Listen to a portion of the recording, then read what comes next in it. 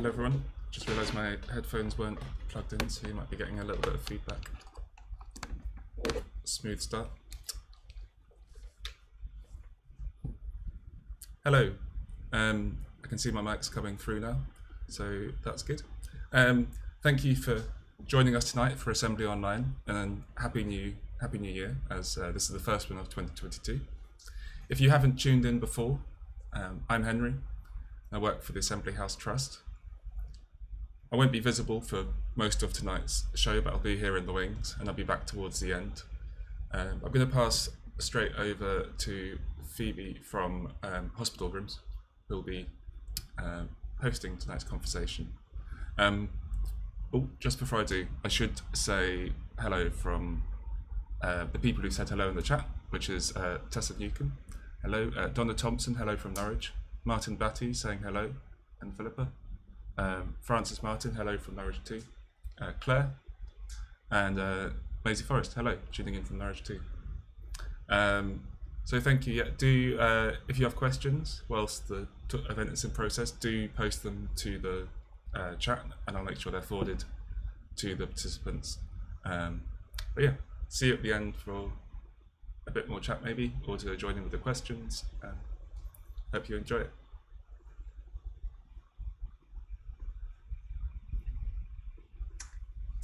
Great. Hello, everyone. Hello, everyone that said hello, and hello to everyone that hasn't.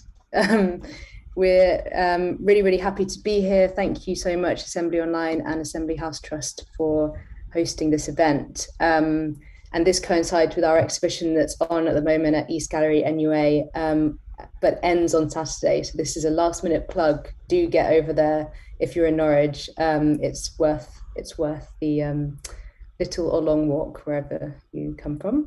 I'm going to try and share my screen, hopefully with success. Can I get a nod from Carl? And you can see it all okay, and it's in full screen? Amazing. So just to start with, I'm going to do a little intro to Hospital Rooms and also the project that we're working on. So Hospital Rooms is a charity. It's an arts and mental health charity that was founded in 2016 by Tim Shaw and Neve White, and they are the co-founders. I joined 3 years ago, and it was the kind of three of us, and now we're a team of I think 14. So it's very... Ooh. Hello. I can hear myself. Can anyone else hear that? Oh. Okay, I'll continue. Sorry, I just heard my voice coming back at me. Very briefly, but it's stopped now. It's stopped now. Okay. Yes. Great.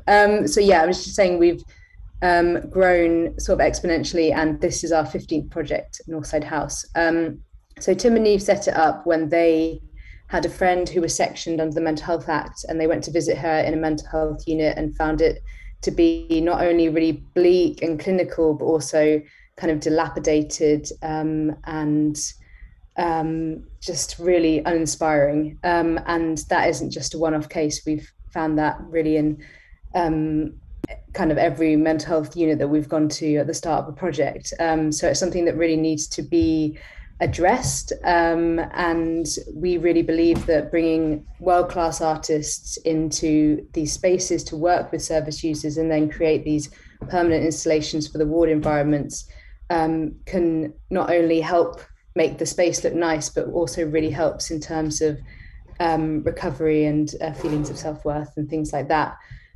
So we've worked in a variety of different settings: rehabilitation, psychiatric intensive care unit, children and adolescent, all of anywhere you can think of, really. And this project, as I said, is our 15th, and it's a Northside House. So Northside House is a forensic unit. It's a medium secure forensic unit. And what that means is that people who are residents at Northside House are likely to have come into contact with the criminal justice system, and therefore their stay is quite long. It could be anything up to multiple years, and certainly months. So it's really somewhere that people will call home for a while. And through many sort of false starts with lockdowns and pandemic things, this project was meant to start in early 2020 and stop at the end of 2020, but we've just finished it for the end of 2021. So it's been a bit longer than planned, but we've also managed to create the most amazing friendships and relationships with staff members and service users. So that's what we're going to kind of go through today. And I also want to mention that this project is in partnership with Norwich University of the Arts. So it's the first project where we've really put research at the center of what we're doing. And this kind of in-depth and rigorous research into the impact of our projects, and really trying to understand what the impact is on mental health ward communities. So we kind of build a longer relationship and really start to understand what we're doing with acute awareness, so we can get better and better at what we do. So moving on quickly, you probably heard enough of me already, but I'm Phoebe Eustance. I'm head of research at Hospital Rooms, and I was actually leading this project from the beginning. So I've been really heavily involved, and I'm also very interested in research. So this project was a really good one to kind of really grow in partnership with NUA. So it's been really, really good from that point of view. And we've had 6 amazing artists, 2 of whom are here tonight and can kind of tell you a bit more from their perspective. So if I could ask Carl, if you could introduce yourself. Yeah, thank you, Phoebe. My name's Rowe. I'm an artist. I studied at Manchester Polytechnic in the mid-1980s. I'm currently an outpost studio holder in Norwich, and work from that studio space. I'm also an academic. For a good number of years, I ran the fine art course at Norwich University of the Arts.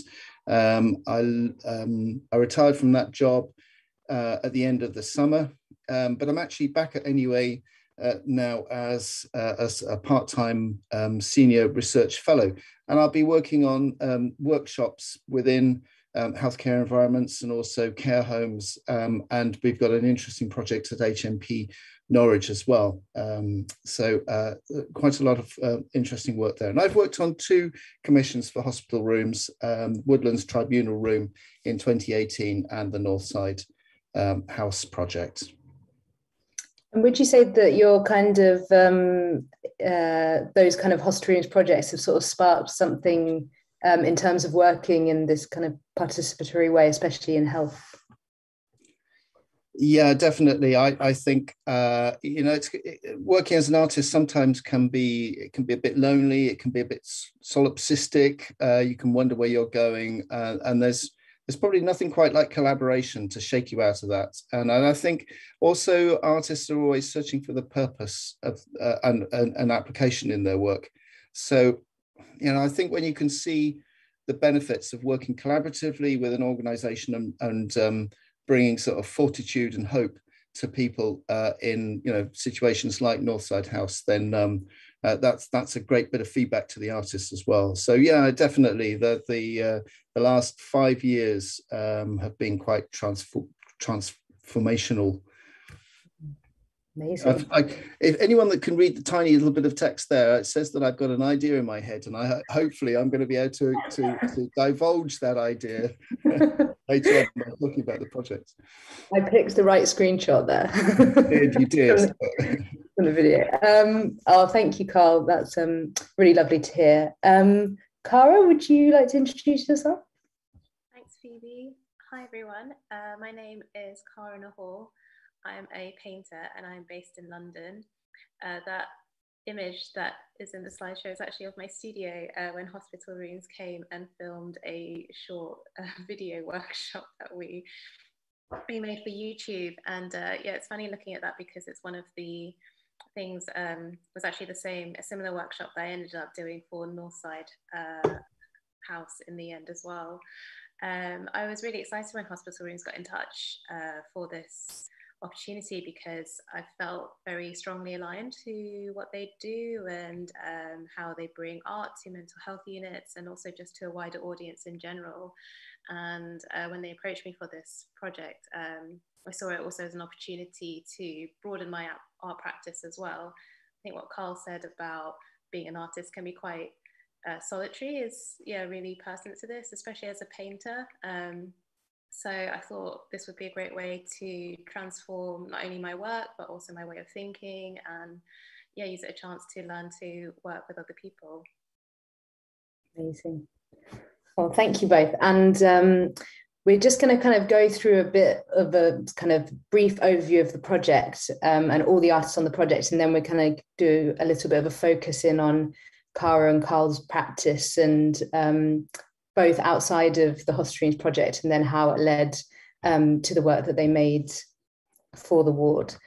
So I wanted to, if I can move the screen. So the artist that we're working with, and we're going to go into this particular artwork in a lot of detail later on. So this is Rowe, and then we've got Cara Nahaul's here, both of which you've just heard from.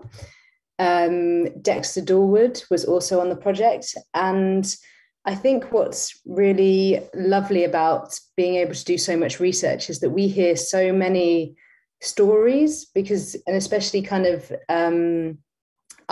we have a lot of informal conversations after the installations go up and during and things like that, and we get a lot of real insight into how it is changing the ward, especially when there has been, nothing there before.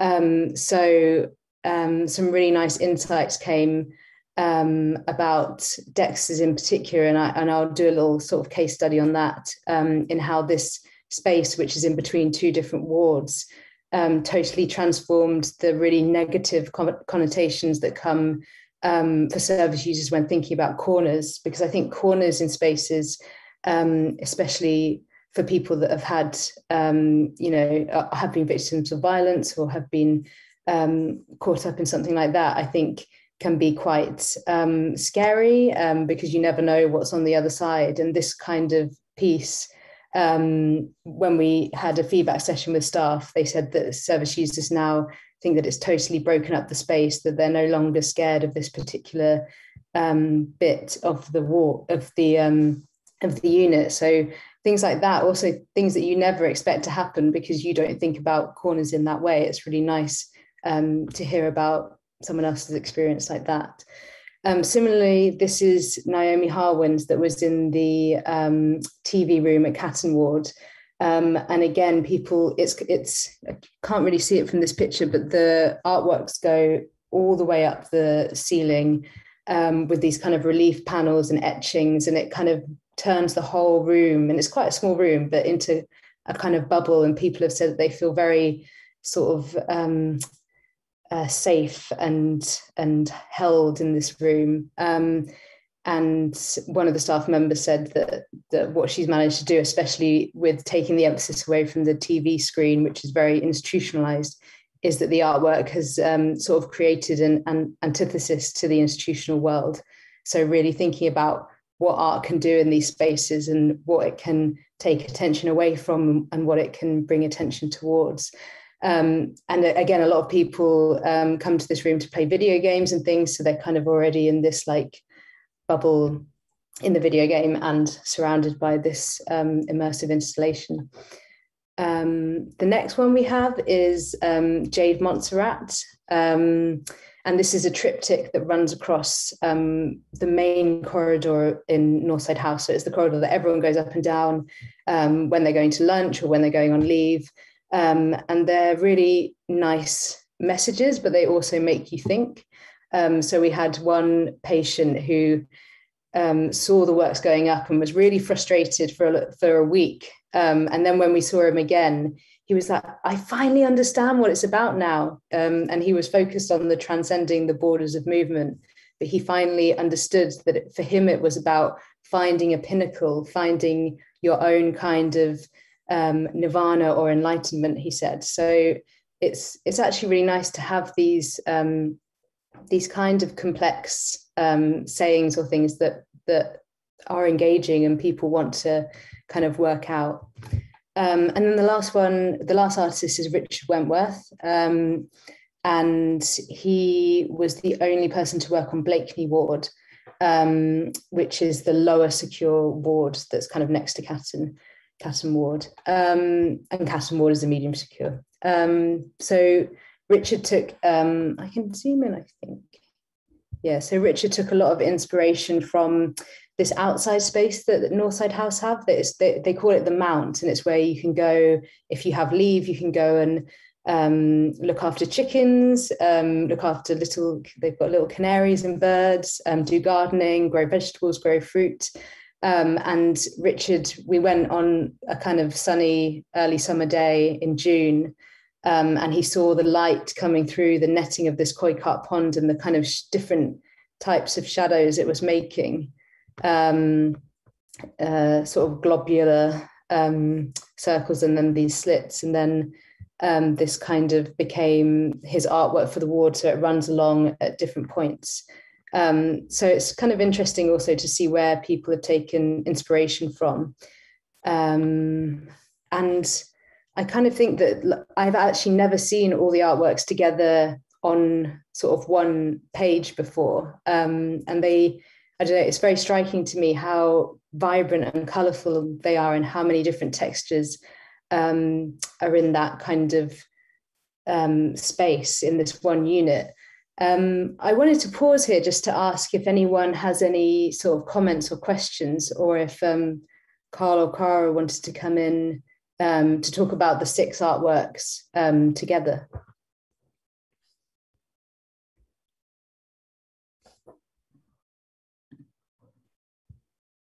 I mean, I might just kind of jump in and say that just seeing the 6 images here, I think this work represents a kind of a really tricky mix, because it's both decorative, but it also has function. It doesn't just disappear. It's not anodyne. But if it wasn't decorative, then it wouldn't work. It wouldn't pass the first hurdle. So it's actually just seeing the 6 images here all together. That's the one thing that's jumped out at me. Yeah, definitely. I was thinking about how each piece responds to its place really successfully. I think one of the challenges I thought initially when we were talking about this was how to make a work for the space, but also how to make something that still feels like your work and not something that just, sort of, I don't know how to, like a cookie cutout thing, or like or just doing what you usually do and putting it on a wall, how to actually respond to the space that felt like you were actually making a piece for it that still felt like it was part of your practice. Yeah, it's interesting thinking about that, most artists make work for a gallery setting that has all the kind of blank walls that a unit might have, but obviously the audience is very different, and you are also making work, I guess, for someone's sort of living space. So it is, and that's kind of why we do the kind of co-productive process as well. But that's what I find so interesting, is that it's so contextualized, but every artist brings such a different vibe and gets their inspiration from such different sources within the kind of hospital feelings, in a sense. And yeah, if anyone has any sort of questions or comments as I go along, I'm very happy for people to interrupt me. So if you do, I think there's a little box on the chat box on the YouTube. So yeah, do get into it. Do write anything that you want to sort of hear from, or any questions you have. I was just also going to say, Phoebe, because that is something that we mentioned, I think, just before we went on air, that Northside House, the architecture is not grotesque and hideous and dull and nasty. It's actually quite a nicely designed and nicely made building. So I think that's had some sort of influence on the artworks as well. I think they're all quite optimistic artworks, because they play nicely with these spaces rather than trying to ameliorate some of the dullness or the violence of an institutionalized space. And I know some of the other projects that Hospital Rooms has done, they've taken on really quite difficult sites and locations, with the initial attempt of actually just trying to deinstitutionalize them and make them feel more comfortable to be in. But I think that's something we've all talked about. Northside House is actually quite nice architecture to begin with. Yeah, and a lot of light, which is really helpful for artworks to kind of breathe. Yeah, and I especially think because 3 of the artworks, the top 3 row are all in Catton Ward, and actually there was nothing there before. So even though the architecture was quite nice, it wasn't as engaging as it is now. And I'll probably talk about this a bit later, but there's been a total kind of culture shift on the ward. And it's really been spurred by the artworks and conversations that have happened as a result of them. I can just see a few messages in the chat. So Claire says, how do you choose the artists and who picks the space on the ward to be used? So far, we've managed to let the artists pick the spaces with not much sort of competition or struggle or anything. It's been a very sort of nice process, and I think so. For example, Cara, that room, I think we'd had conversations, and it really suited your work, especially because I think you can kind of see out of the window in between the Blue Arch, there's this kind of forest.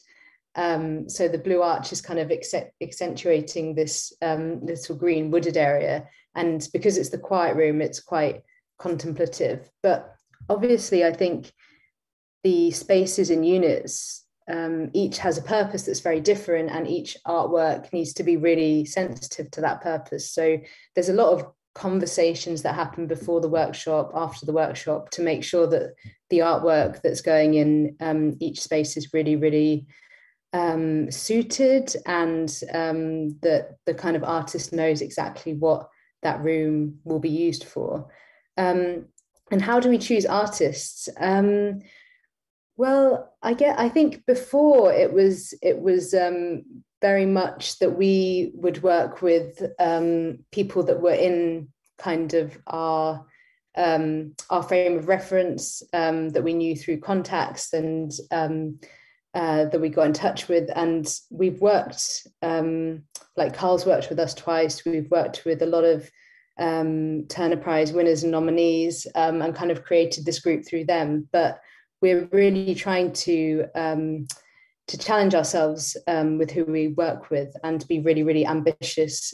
So we're doing a project in London at Springfield Hospital, a total remake of a whole hospital. And we've got a group of artists that we've never, ever worked with before. So I think as the organisation grows, the kind of people know about us, people kind of come to us, whereas before we were going to them. So I think it's kind of shifted in that sense. And Maisie says, how long was the process of transforming Northside House from planning to the workshops to the final artwork? Did doing this in the pandemic make it longer than usual? Yes, it certainly did. Our projects are normally 6 months. So we try and, because it's contingent on Arts Council funding and things like that, we try and do all of the prep, all of the workshops, the proposals, the installations, and the kind of final evaluation and exhibition and celebration all in 6 months. But obviously this one took 2 years, so it was very delayed. I'll just answer these next questions, and then there's a few more things that I think will come out when I start speaking about the process more. And I also want to let Carl and Cara talk about their practice. Did you work with the residents with designs? Yes. And actually I will go on to the next page, because I kind of wanted to use Dexter Dorwood's process as an example.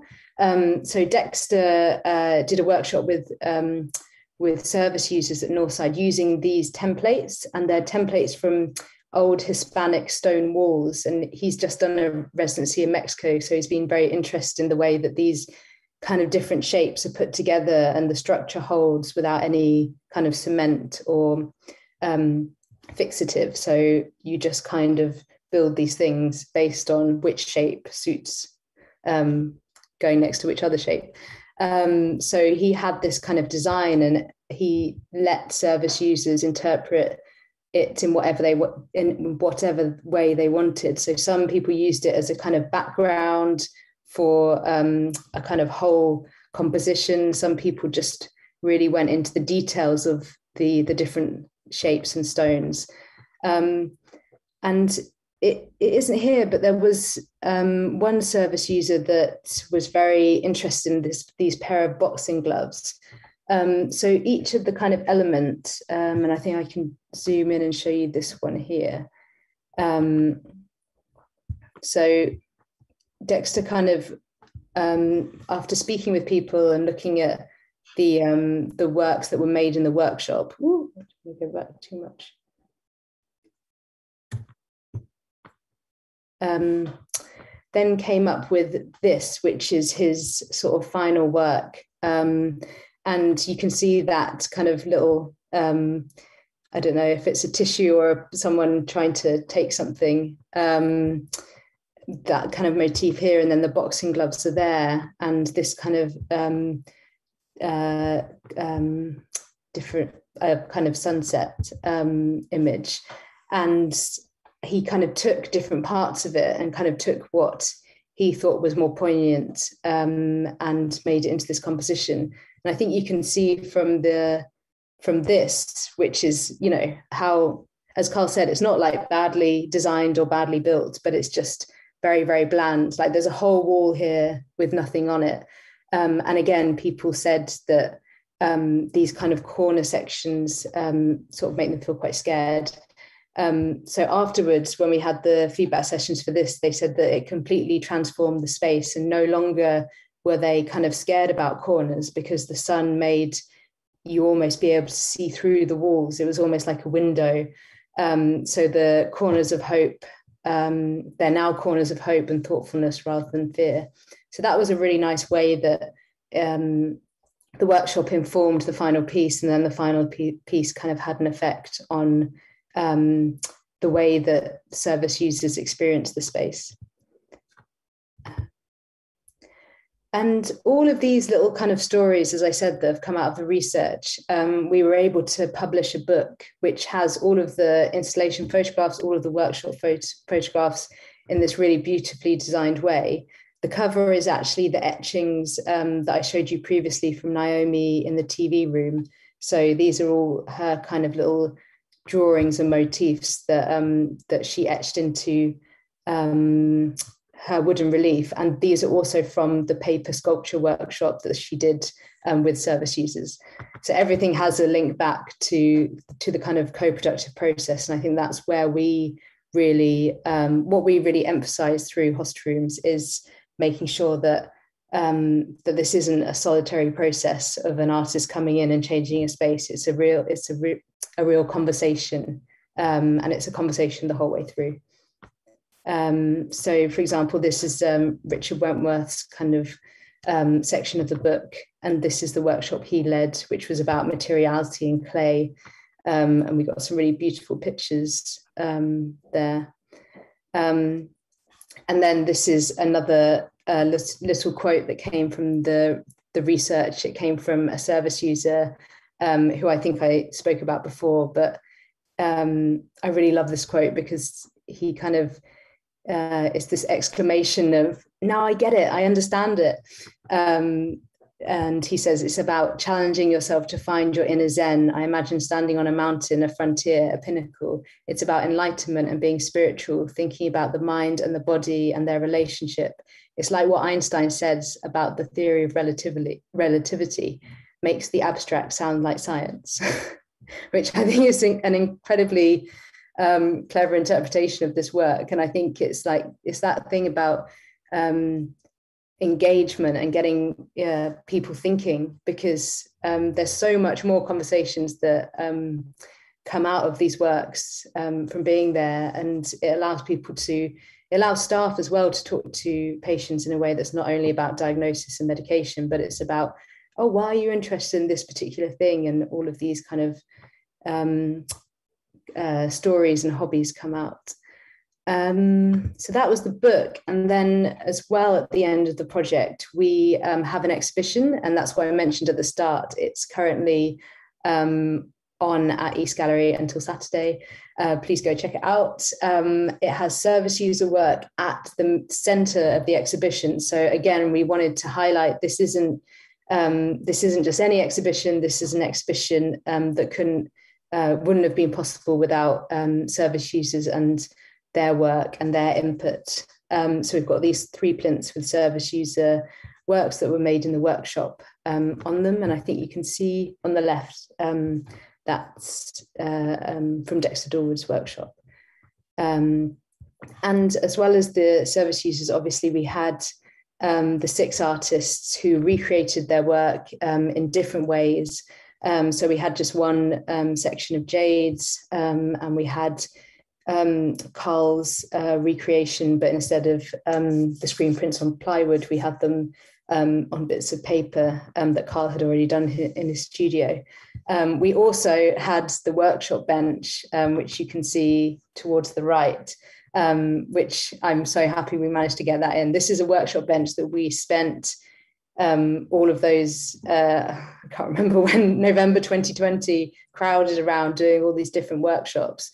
So it's really special to have things in the exhibition that are from that time, and that give a sense of, the process. It's not just here's a glossy finish. It's actually this is what took place to make these artworks possible, which is really nice. And Cara's, as you can see, was sort of changed into this really magnificent window vinyl. So kind of taking inspiration from the blue arch that's at Northside as a window vinyl, but then making the whole artwork like that. And I should have put an image here from the front, from looking outside to inside, because it's really spectacular actually. And a lot of you might have seen it before.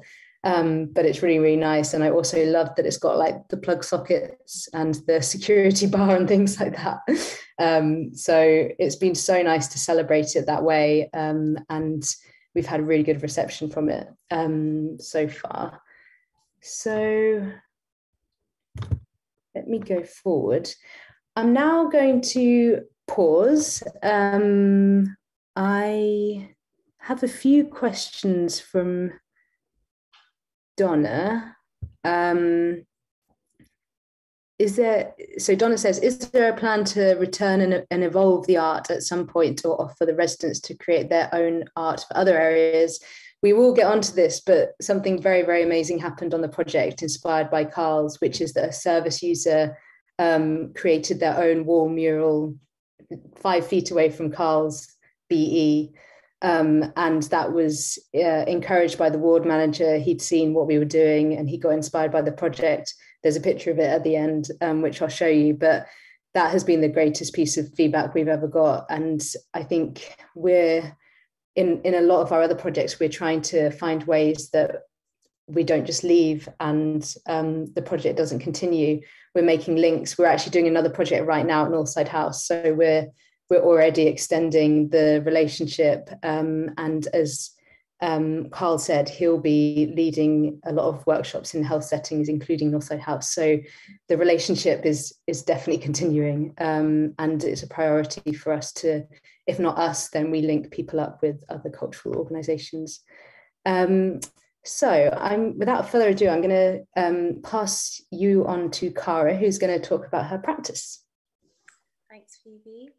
So I think there's a couple of images of my paintings first, just to give a brief idea of what I do and how my ideas transformed into what I ended up making for Northside House. So my paintings are generally landscapes and interiors, and I think of how they can be used as sites to think about memory, identity, who we are and where we come from. The places that I paint in the work are based on my childhood visits to my parents' home countries, which are Malaysia and Mauritius. And the work is really exploring my feelings of longing to revisit them through my imagination. And then I guess in a broader sense, how we can all travel to other places through our imagination, through looking at the work, things like the color, how color can trigger you to think of somewhere that you might have been or want to go.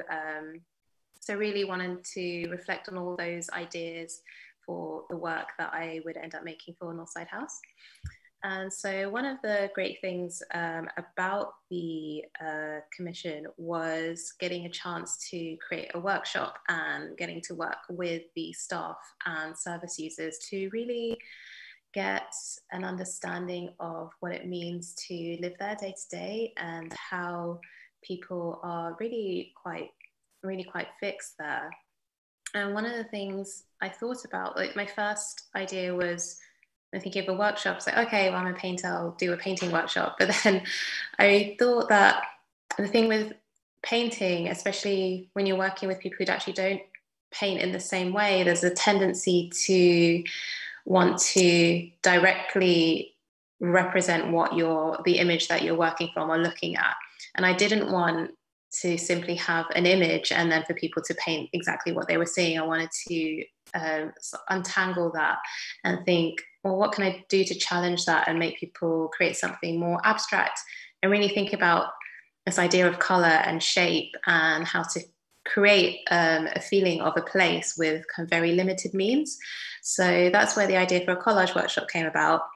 And so what I did beforehand was pre-cut some shapes of forms that I typically use in a lot of my work. And this was also a way for me to see what motifs the service users and staff were also drawn to, because I wanted to include that later on in the final work. It was really great. The workshop was really fun.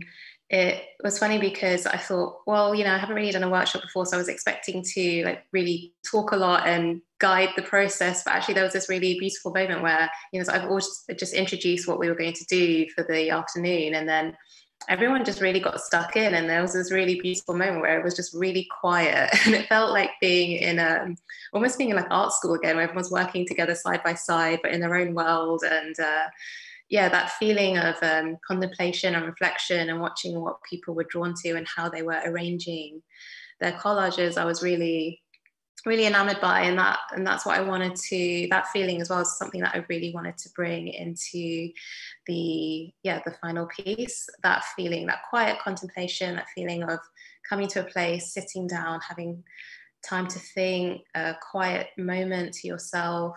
And so when I saw the leisure room, we got given a tour of the unit, and the staff told us what particular spaces they wanted the artists to respond to. And I was really drawn to this room immediately, and I even though I didn't know what I was going to make, I just felt like this was the room that would work well. And I think when Phoebe mentioned earlier, it was the window. I paint a lot of windows in my own work, and when I saw the window with the green space outside, I thought that's perfect, because that in itself already felt like a painting to me. And I knew that I didn't want to just make paintings that would sit directly on the wall. When I saw the generous wall space of the room, I thought, well, actually the walls could just become the canvas itself. And we walked in, and there was all this funky, heavy furniture in there. And it's funny when you think about like a commission, you sort of don't think of all these little things that that can sort of interrupt your usual way of working, but actually became like a really fun challenge to work with those things. So like the furniture, and also the plug sockets, light switches, like the color of the floor, things that you can't change, but actually just create like really interesting parameters for you to work within.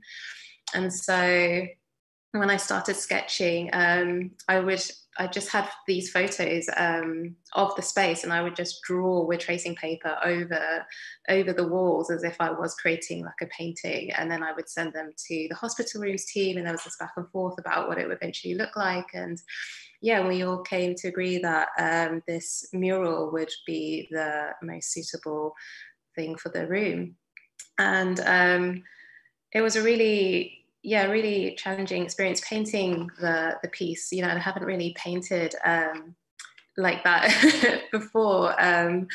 Being in a secure unit, you know, really challenges you as an artist to come up with something that I think I mentioned before, that really still feels like you, but it was also for other people. So it's a interesting place to be in, and the colors that I ended up choosing, I still wanted it to be bright, so I had these yellow colors, and I didn't diverge too much from there because I didn't want it to feel like an assault of color. I wanted it actually to be quite subdued, but still somehow joyful, something that would maybe bring about conversation about where this place might be. I didn't want it to be somewhere very obvious. I kind of wanted it to be like a very generic landscape, and something that would take people sort of beyond their physical reality. And then when I saw the window, the window sort of was in the center of the space. So I didn't want to just have this window that wasn't part of the whole painting, because I saw the landscape, the wall, like the continuous wall, as one work. So I wanted the blue arch to be part of it. And the blue arch, it really just came quite naturally. Something that points to the outside world, like frames it in an interesting way that would maybe generate a discussion about what's beyond there. And I think it connects the two walls really, really well together. And I think it ends up feeling quite immersive, but also like a haven as well, to retain that kind of sense of peace that I felt when we were in the workshop together. It's so interesting that you say that, because I think this room, also from speaking to people afterwards, wasn't used at all. No. It was just a room, as you say, with so much strange furniture in it. And I think they use it for meetings sometimes. But going back, you see people just sitting there, you know, one person at a time, or two people or three people. And I really think, you know, it's what art also does. And like you said, Cara, as well as create these conversations on a ward, is that it's a form of escapism. And especially, you know, what you were saying about contemplation, this is the leisure room or the quiet room. It's a place where you want to get away from the world, and especially when the world that you're in is probably has not been kind to you, and the ward that you're in now has restrictions, and having those spaces are, you know, more important than ever to people on the ward. So I think it's really transformative in that way, and you know what art can do. And there's been some comments just saying beautiful work, and really good to see the before and after such a transformation. Yeah, I'm really pleased with hearing about how people have used it afterwards. It's really great to know that it's become a bit more inviting and people want to go in there to relax. Yeah, I was telling Cara earlier as well that that one person that I spoke to had his own kind of interpretation of what it was, and he was like, well, it's obviously about climate change. It's about the leaves are falling down, there's these really warm hues, it's about, you know, changing seasons or the climate changing, and I just think it's really interesting, you know, again, what kind of interpretations, the different interpretations you get. So yeah, it's been fantastic. And also, you know, the staff and patient hierarchy, being able to talk about something else that isn't a diagnosis or medication or something that's, you know, that you can actually find common ground in different ways. No, I really loved hearing you talk about it. It was really nice. Thank you. And then I would like to invite Carl back.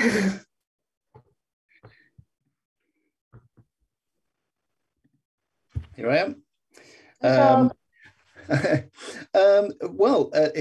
We're going to go back a few years here. This is 1983, so I'm showing some student work. But I think it's important because it shows these two screen prints show a very, very early interest in trying to make artworks out of things that already exist.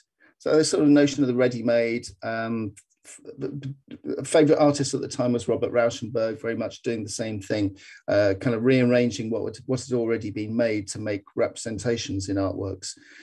So as Manchester Polytechnic, we had three choices. We could do painting, sculpture, or printmaking, and I chose printmaking because I was going to be able to get my hands on photomechanical processes. So those early works, 1983, we come right up to the present day. Actually, Phoebe, am I controlling the slides or are you? I'm not sure. Ah, good. I was moving my cursor around thinking, no, this won't work.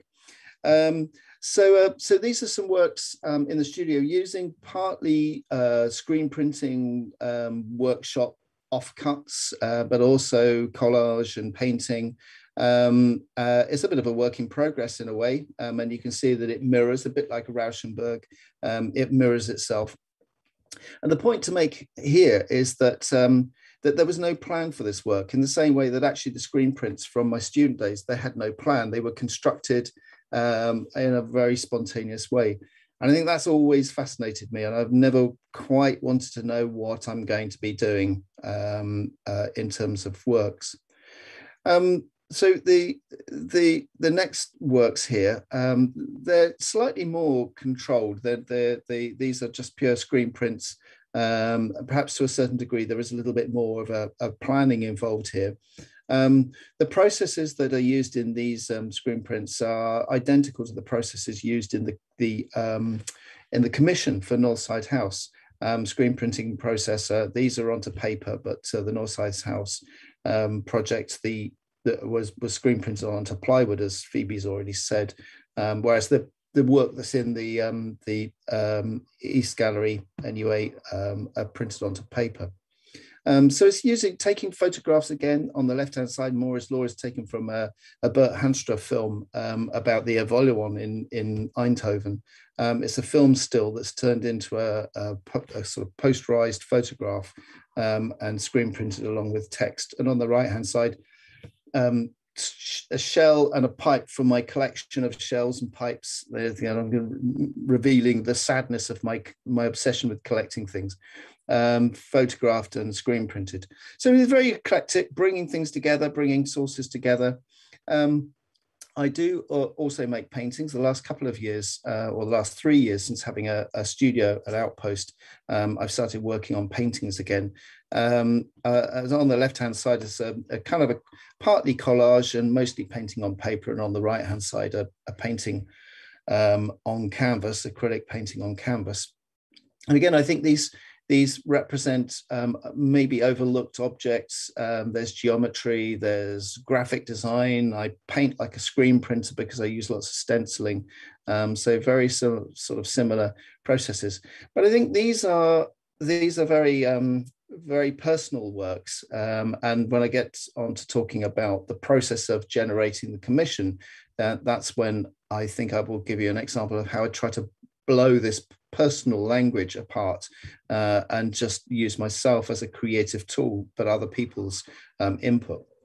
And in recent years, these are all from 2021, I've started making objects as well. I sort of call them objects because I don't know that they're sculptures necessarily. I mean, maybe that's just semantics, but and they're all quite, I think they're all sort of trying to be quite magical. It starts off with dowsing the hazel sticks on the right-hand side.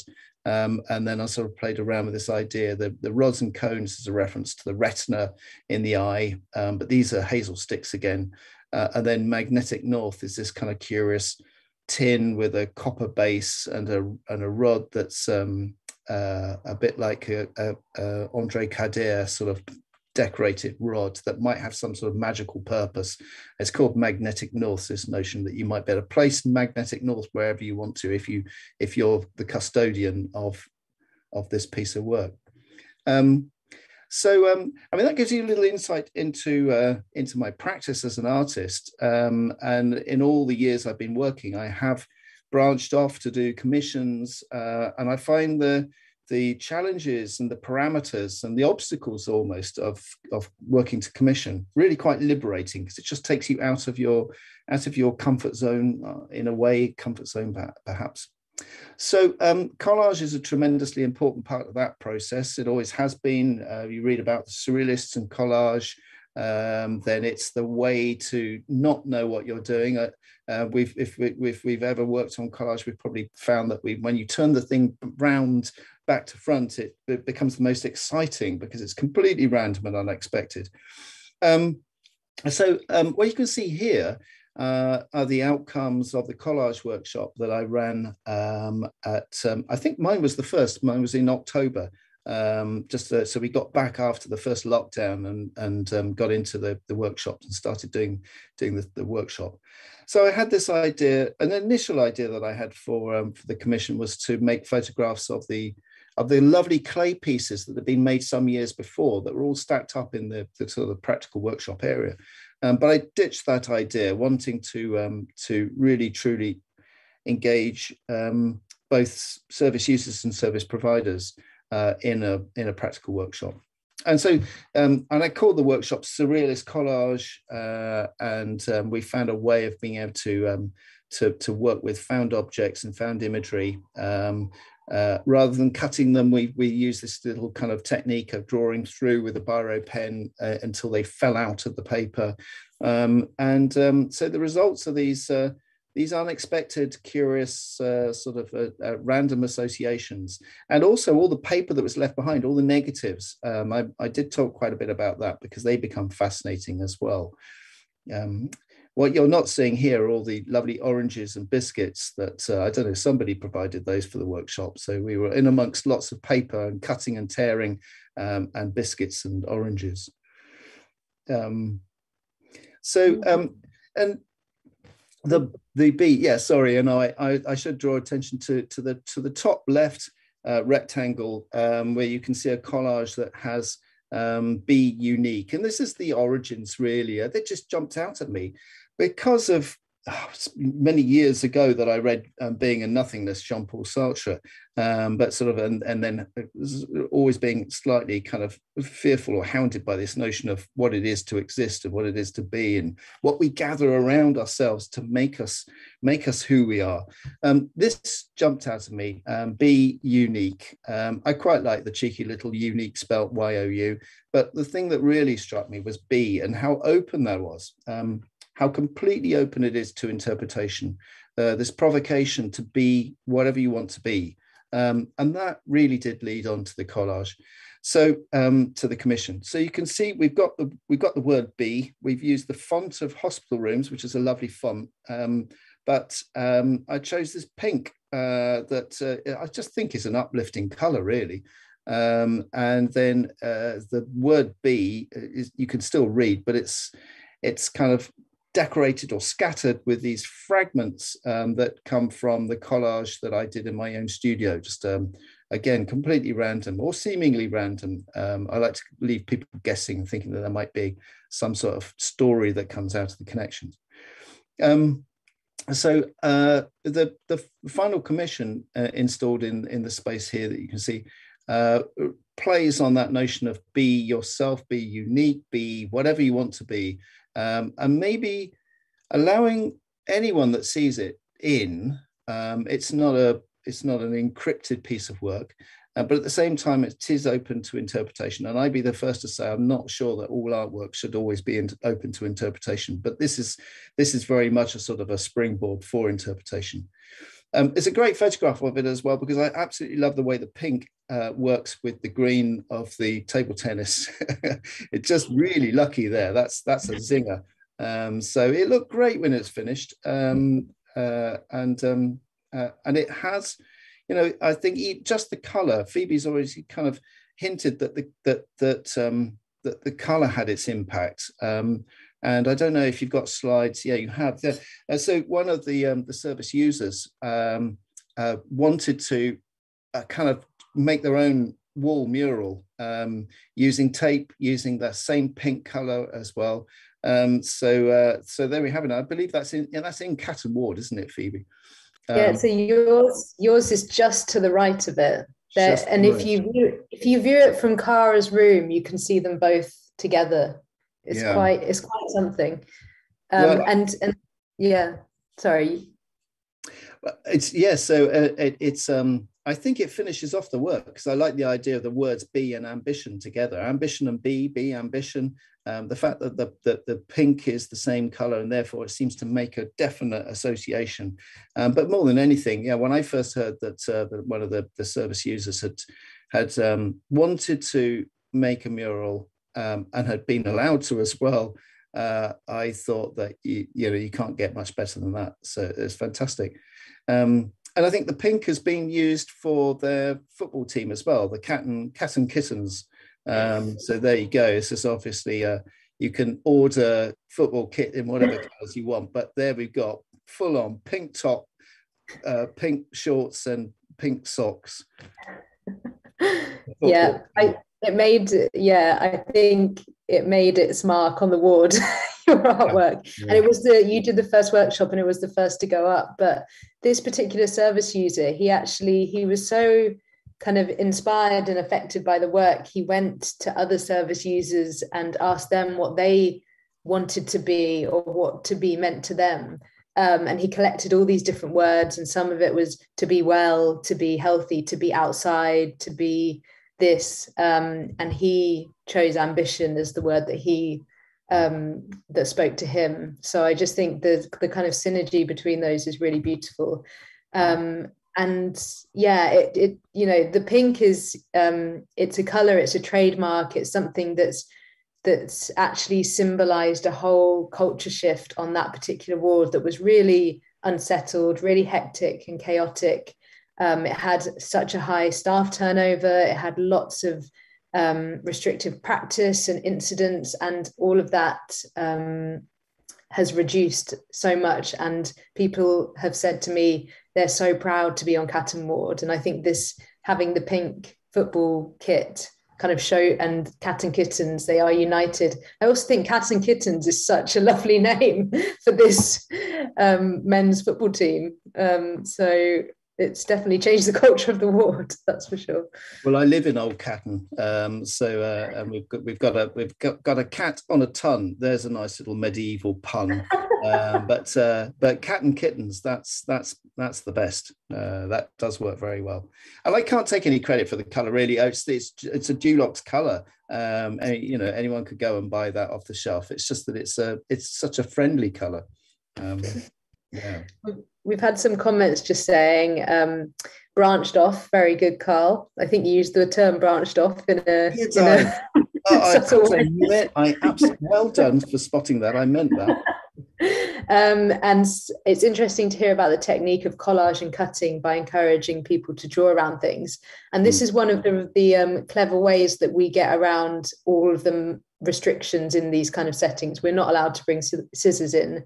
So we have to find really inventive ways of doing workshops that don't require these kind of tools. We have to be really compliant. And someone's just said it really reinforces the fact that art is necessary.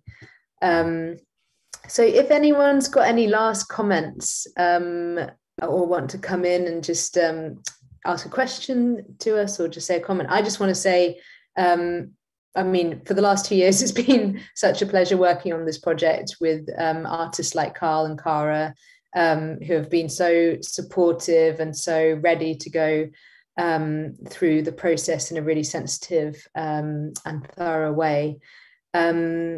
We've just had one question saying, can you say more about the relationship with the staff in the hospital? So we never know what the relationship is going to be like. And it was someone called Jed who knew us from another project that we did and kind of brought us in. We met another woman called Sue. We met all of the ward teams, and they have just been instrumental on the project. I think it's been such a successful project to us, and that's really down to the relationship building with the staff. If we had people that there have been projects before where staff have not been on board, but we've had like staff members like Sue and Jed who are really passionate about the arts. They understand the kind of effect it can have, and the impact it can have on people's lives and their environments. And once you have people like that who are willing to go like the extra mile for you, it's made the project, we've just been able to do so much more than we ever would be able to. So that is one of the most important things. And the research as well is completely been down to their proactivity and our relationships with them. We've got another question saying, how has socially engaged art, so the workshops we put on, changed the way you would have interpreted the brief? And will you carry this practice on when producing your next artwork? Carl, do you want to? I can come in on that. I think it's a really good question, I think there's something very interesting happens in the 1980s with artists like Martha Rosler, and the shift that there is in publicly cited artworks, and what Martha Rosler does with trying to make sure that community is at the center, that it's not community art, but community is at the center of the discussion and the generation of an artwork. That whole new genre public art thing, which has given way more recently to socially engaged practice. I think that any artwork that is made without the involvement of the community or users or other stakeholders is destined to fail, because it's cold. No one knows where it's come from. The whole thing of a lumpen piece of sculpture airlifted into a plaza somewhere, and everyone just sits on it eating their sandwiches. So I think, the socially engaged element is really important. I don't believe that the community necessarily need to make the artwork. I think that's the artist's job, and they do the skillful kind of interpretation. But I think it is crucial if something is going to be publicly located or in a community. I mean, a secure mental health unit isn't exactly public, and probably no one wants to be there really. But it's a community of people, and if it has nothing to do with the community, then it ceases to function as a piece of public artwork. Very well said. Totally agree. Definitely. Cara, has your practice, have you kind of carried anything on from the kind of participatory work that you did at Northside? Oh, I think you're on mute, Cara. Okay. Okay. For sure the piece that I ended up making, I wouldn't have been able to make, not even just from the workshops, but the whole experience from the very beginning till the end, seeing what other people have made before, working with the whole hospital rooms team, speaking with the staff and service users, all of that ends up being in the work unconsciously, whether, you don't really realize it until you step back and look at the photos a few months later down the line, and you see it all come together because you have that distance from having made it.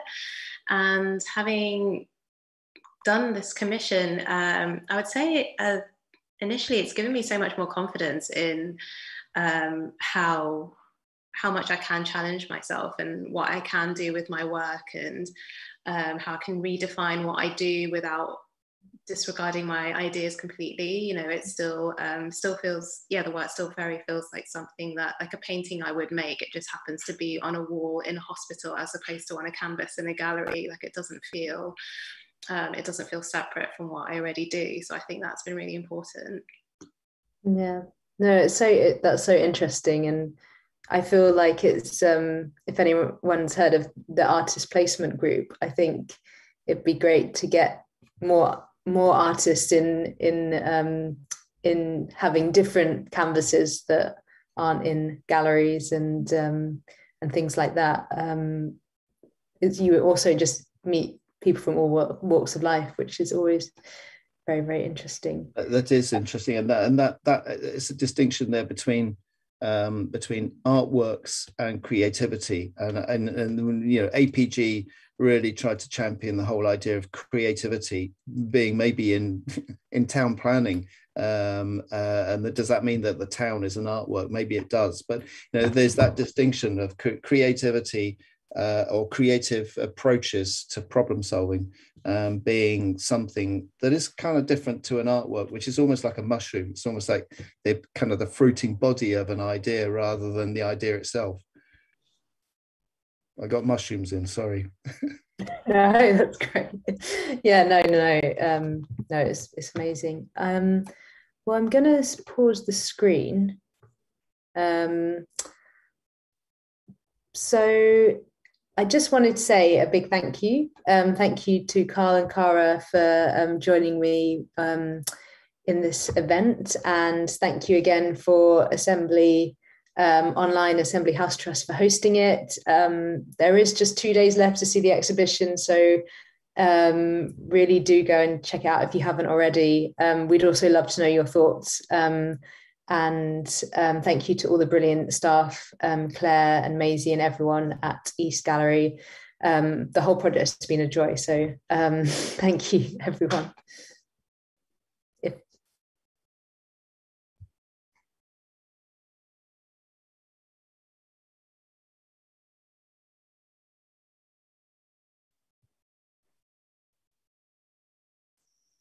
I've just realised that I was on mute to the public, but not to you. I'm out of practice.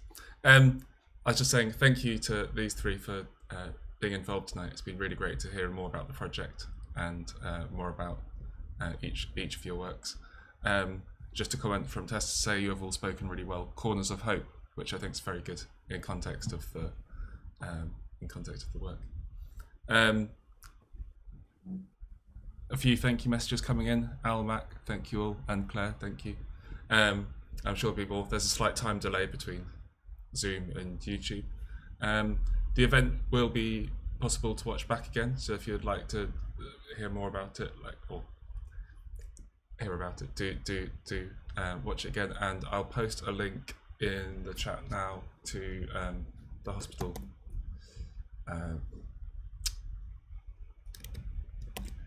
I'll post it in a second to the hospital rooms page. But thank you. I was just making sure there's nothing else coming in. Good. Thank you once again, and good night.